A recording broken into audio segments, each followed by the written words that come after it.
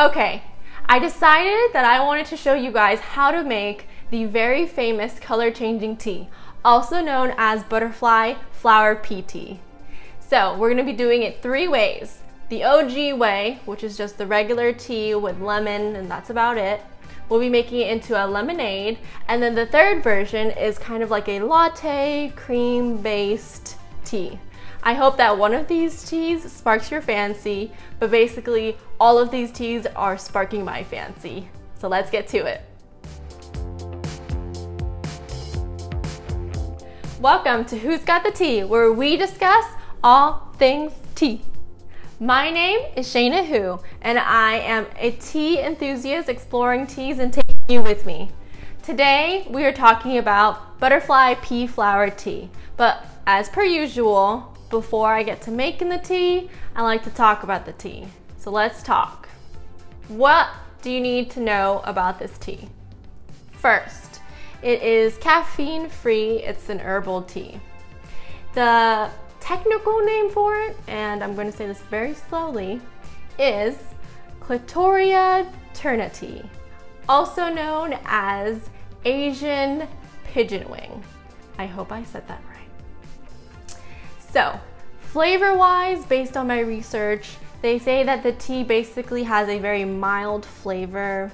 It's similar to a green tea, but the lemon, when you add lemon, which we will be adding, the lemon can make it very tart. So when we make our tea today, I'm going to try to add a moderate to low amount of lemon, just because I don't want an overpowering tart taste.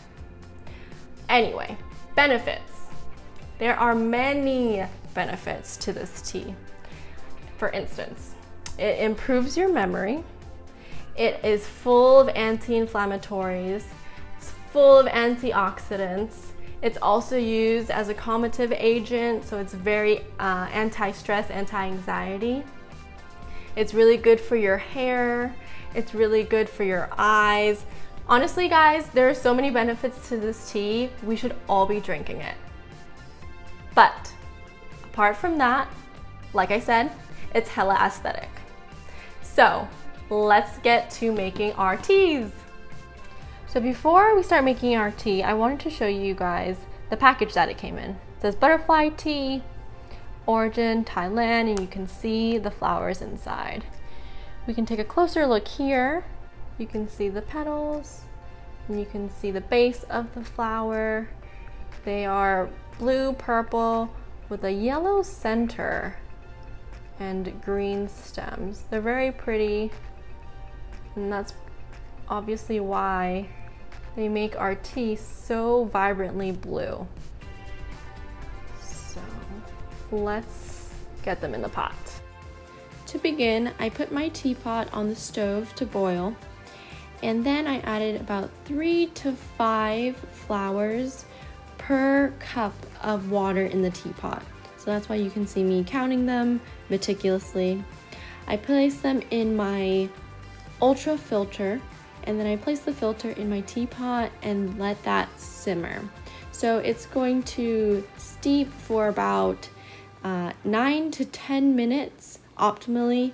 You can actually see as the time progresses that the water is turning blue, and the more that I mix the flowers, as you see here, it takes on that blue tone. Here we see a close-up of the flowers in the pot.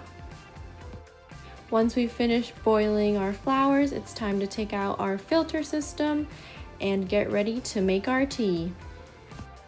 From this view, you can see just how clear and boldly blue the butterfly tea is. Next, I gave my lemon a really good roll in to get those juices flowing. And then I cut it into slices and didn't forget to take those seeds out so that I wouldn't have any seeds in my tea. As I began to squeeze the lemon juice into the tea, the pH changed. As a result, the color changed from a blue tea to what you see now, a purple tea. All right guys, we saw that ever so quickly changing color from blue. I added the lemon and it proceeded to change into this beautiful purple. It's so magnificent, isn't it? There's still a little bit of blue in there too, so it has a color gradient, which I think is so cool. When I first made the tea, it did have a very earthy smell. It didn't smell florally at all. So that is probably an indication of the flavor to come. I'm going to add a little bit of honey, just because I anticipate this lemon being quite strong in here. So I'm just gonna add some more. Okay. I don't want to cover the flavor, mask the flavor of the tea entirely. So this tea is still warm. Let's try it. I just smell honey and lemon.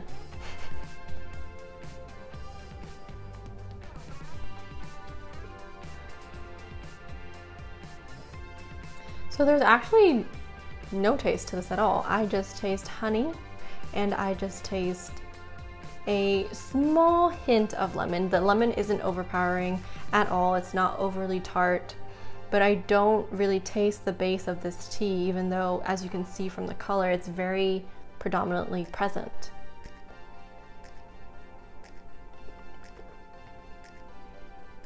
It's extremely mild.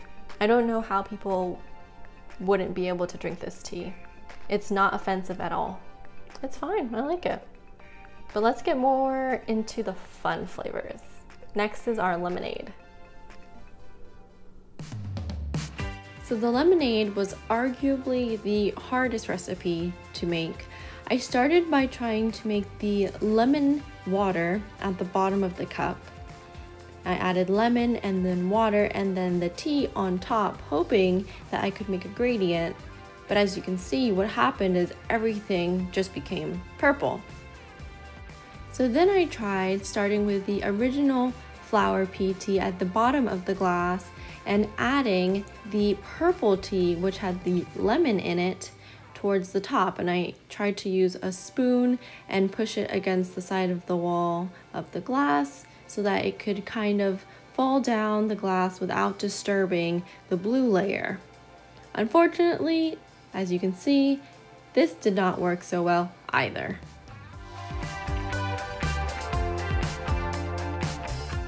Well, third time was a charm because this recipe actually worked. I added sugar and water to a pan and I started to boil them, basically to make a syrup.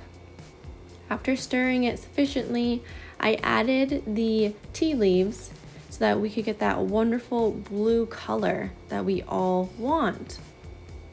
After about 10 minutes, I took my syrup off the heat and filtered out the flowers.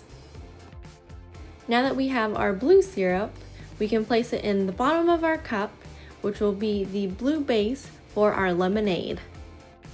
After adding ice to the top of the glass, we can add our lemon water, which would be just lemon and water. I added lemonade because I like all my drinks a little bit sweeter. Okay, so we finally made our lemonade tea. It was kind of difficult, but the bottom portion had to have the sugar to saturate it, to keep it at the bottom and keep it separated from the lemonade so that when the color is mixed, it mixes gradually instead of turning the entire thing purple. So that was how we had to get the gradient. We had to make the bottom portion dense with sugar and then the top portion have the lemon so that only the middle is the portion that changed color and became purple. So that's how we have now a beautiful gradient, as you can see here. So let's find out how it tastes.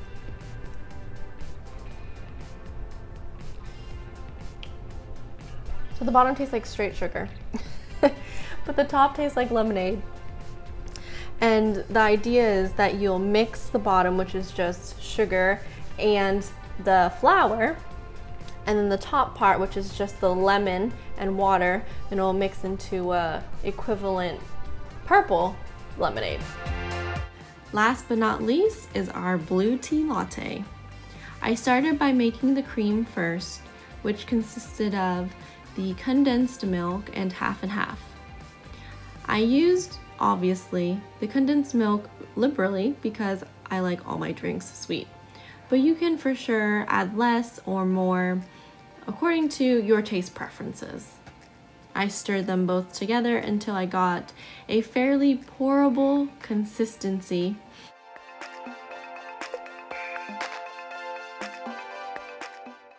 After filling up a cup with ice and pouring our tea right over it to cool it off, all we had to do was pour over our condensed milk and half mixture to create this beauty.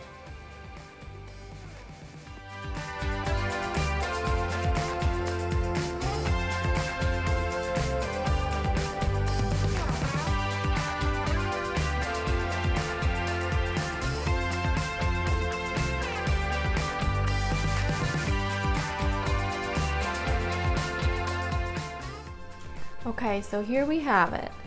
Our tea mixed in with the milk, which is basically going to be the condensed milk, and a little bit of half and half. It makes a really pretty ocean-like aesthetic going in, and then it kind of mellows out, and you get this gradient from just the heavier cream going up towards the tea. But we don't know how it tastes, so let's taste it.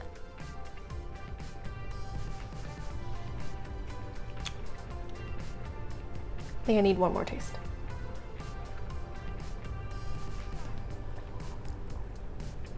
So like I said before, the Butterfly Pea Flower doesn't have much of its own taste. So what you're gonna taste is you're gonna get the condensed milk, you're gonna get the half and half. So you just get the flavors of condensed milk and half. It's really pretty, but taste-wise, it's not a mind blower.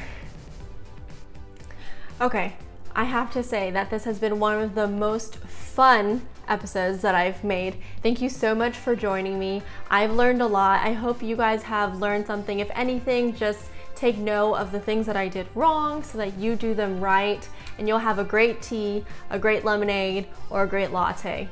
But until next time, see you soon.